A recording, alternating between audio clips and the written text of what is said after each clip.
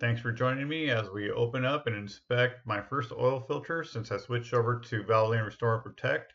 At any point during this video, you can go down in the description below and look at the time and title. Click on that time and you can jump forward in this video. Now let's get into it. All right, let's open this bad boy up. So we got the ACDelco oil filter opener for you out. Now normally what you do is you'll actually put the oil filter on a vise and then you'll grab this, you'll tighten it, and then you'll spin it around. But I do not have a vise or a workbench. So what I'm going to do is I'm going to use the strength of 10 bears and I'm going to go ahead and hold the filter and spin this around the filter. First, we're going to go ahead and secure the filter onto it. So let's go ahead and get this filter over there. I'm going to clean up the filter as much as possible so it doesn't slip on my hands. All right. So here we go. So this is the first oil filter to come out of my 2002 Chevy Silverado 1500 5.3 liter V8 4x4 Z71 with 288,000 miles on it. And we want to check to see the media to see how bad it's in there. So I'm going to go ahead and tighten that. I think I just felt it punctured through. Yep, I think it punctured through. So I'm going to go ahead and just go a little bit more for good measure. And let's keep our little station here clean. So I'm going to go ahead and flip this over like so. And I'm going to go ahead and hold this and try to spin it around. Actually, why don't we try this first? Why don't we try spinning it while it's on top of it, huh? Let's try that, smart guy.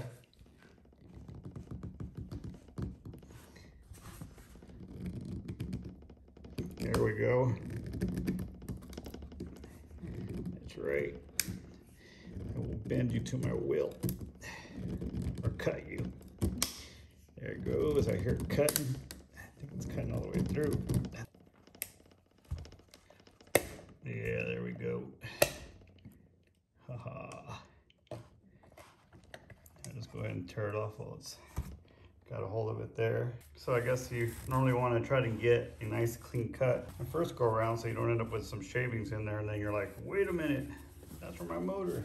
So move this over here. And for those of you that are going to be comparing your oil filters to this filter, I'll go ahead and put the model of this pure layer filter. Also, I will include the model number or part number of the oil filter that I replaced it with. I put a tall boy in there. So it's a little bit longer, easier to grab onto next time I do the oil, or whenever I do the oil change. And of course, this is going to catch a lot more dirt that gets into the motor. All right, so for those of you that are going to be comparing your oil filter to this one has 1, 2, 3, 4, 5, 6, 7, 8, 9, 10, 11, 12, 13 orifices on the top portion there. And then let's take a look at the media. That looks pretty bad. Wow. The oil looks a lot cleaner on the dipstick than it does there. Let me put you aside for a second. I want to play with you in a little bit. That reminds me, I forgot to put the magnets on the oil filter on the new one. This came off of that there. Before we look at the media, let's look in here to see what we got in here. So at the bottom is where I poked that hole earlier to drain the oil filter. And I told you guys that this trick works. It did not work this time. I think the reason it didn't work this time is because I had the oil fill plug or oil fill, the oil fill hole, I had the cap off. So I think that it didn't have a vacuum created, so a bunch of oil started coming out of here. I'll show you in a different video where it did work. So I'm gonna go ahead and zoom in and enhance to see what we can see in there, because it looks like we got a few little things floating around in there. So come here. So it looks like we got those two little pebbles. So do you guys know what floats in water? Very small pebbles. I'm gonna go ahead and finger it out and see what we can see here. I do not know what you are. Oh, you're a piece of metal. I think that's actually those pieces. I'm gonna go ahead and say that these are actually from me cutting the can open. We're gonna go ahead and say that because the little shits are sharp. So if you ever do open up one of these cans, be sure to do one cut and not try to do multiple cuts, because like I mentioned earlier, if you do multiple cuts, then you might end up getting shavings in there and you don't know if it's out of the motor or if it's from the can itself. So we're gonna go ahead and put this aside. We'll take a look at this. Also, some people like to do a thread count, and it looks like we've got, let me go ahead and zoom in and enhance. It looks like focus Danielson. 1, 2, 3, 4, maybe 5 total. All right, so we're gonna put you aside. Now let's get down to business. So here's the media. Now, I want you guys to keep in mind that prior to the first oil change, what I did was I had actually ran some carburetor cleaner down through the valve lifter holes, and I also ran it with a quart of transmission fluid to clean it up. So let's see what additional cleaning the Valvoline Restore Protect has done. The media is all over the place. Let's go ahead and take this guy out. It's amazing that they make these out of such good rubber, because I mean, people only use these filters for like 3 months. So this is never going to break down. Seems like a waste. And I think they saw a part number in there. I know you guys like to compare the part numbers to see if they're coming out of the same warehouse or factory. Flip this over, and there's some type of a code there, and I cannot make it out. And there's another code here, but I cannot make that out what that is. All right, now let's look at the media. This guy looks pretty rough. I'm gonna go ahead and get an overhead light going here. There we go. Focus Danielson. I'm gonna go over to the part that's open. It looks like the media is coming apart there already on its own. Come on, Purelator, you can do better than that. It's not even consistently all the way around. Maybe that's a good thing. I'm gonna go ahead and get a scraper and see what we can get out of there.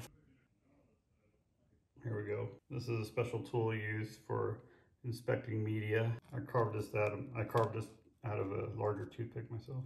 Let's see here. So let's look at this down here. I want to see if this is like a bunch of gunk. Whatever it is, it stuck to it real good. This reminds me of a bunch of buildup that I found on the valve covers. It had a bunch of hard buildup that looks similar to this here. And I also found in the next to the valve lifters, also found a bunch of little flakes that were like this too.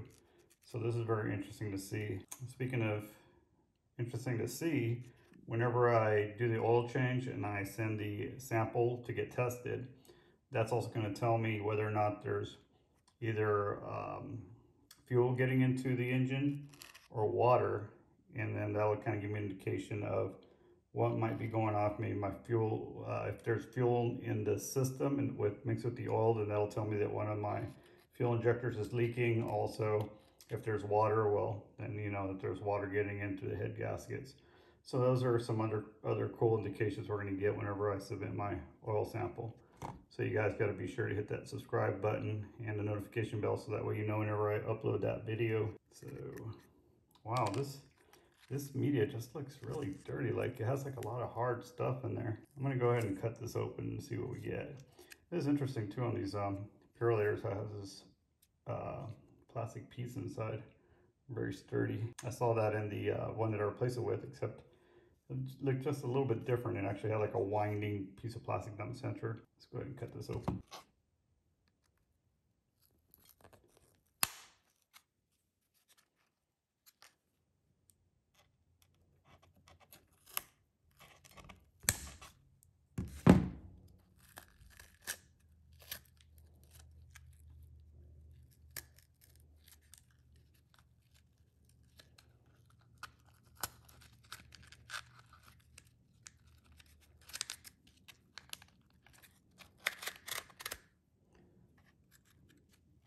Here's that hair roller they put inside.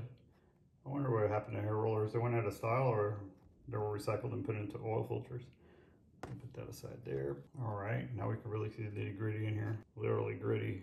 Wow, that's pretty bad. I thought that I was gonna have like a really good clean bill of health here. Let me open it back up. Yeah, I thought I was gonna get a clean bill of health here, but this looks pretty bad. It did a lot of cleaning, a lot of crap in there. There's some thick stuff too. It's rough. Wow, I didn't expect it to get a bunch of rough stuff like that out.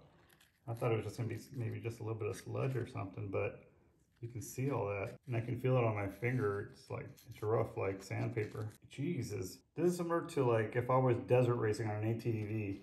I want to get a nice goop. I want to be able to pick that up so I can show you. I did not think that this was going to come out of my motor. I was talking a lot of crap saying that I cleaned my motor out really good. This is certainly getting a lot of crap out of my motor that I didn't realize was in there. Oh my God, that is nuts. You can see that here. I'm going to run my finger across that one so you guys can see. See how it disappears? Wonder if you can see it on my finger. Now, trust me guys, I do not do off-roading in that truck. There shouldn't be all this stuff in the engine. So this is just cleaning out a bunch of old stuff that was in there. It's been hanging around in there. So that Valvoline Restore Protect is doing something.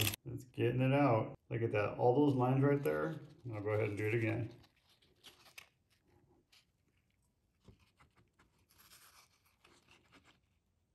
That's all. It seems like my engine has been sanding itself from the inside whenever it's running.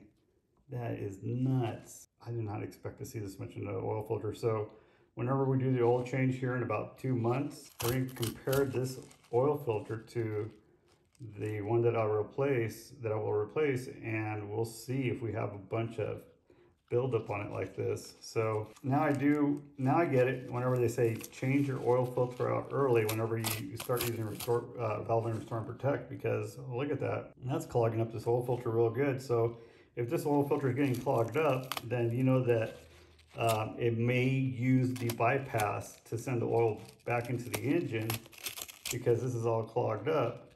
So what happens? Then it's just getting a direct injection of all this crap going back into the engine. Well, I'm really glad that I watched a lot of videos that you guys put out there showing the oil filters and the Valvoline Restore and Protect, what it does to an oil filter after a few hundred miles. I mean, this is after 500 miles right here. This is nuts. All those little black mounds you see, that is all grime. Wow, look at that. Maybe whenever I took the oil filter and I emptied it, I should have maybe got a sample of that and sent that in. That would have been interesting to see. All right, so I guess inspecting your oil filter does tell you something, especially whenever you start using Valvoline Restore and Protect. Immediately, you may be able to see something like this. Now, keep in mind, I have a 2002 Chevy Silverado 5.3 liter V8 with 288,000 miles on it. Original motor. So let's see what Valvoline Restore and Protect will give us on the next oil filter. So if you guys enjoyed this video, be sure to hit the like button, subscribe, and hit the notification bell, so that way you know whenever I upload another video, and you'll see my next oil change as well. All right, you guys, I'll be back with you soon.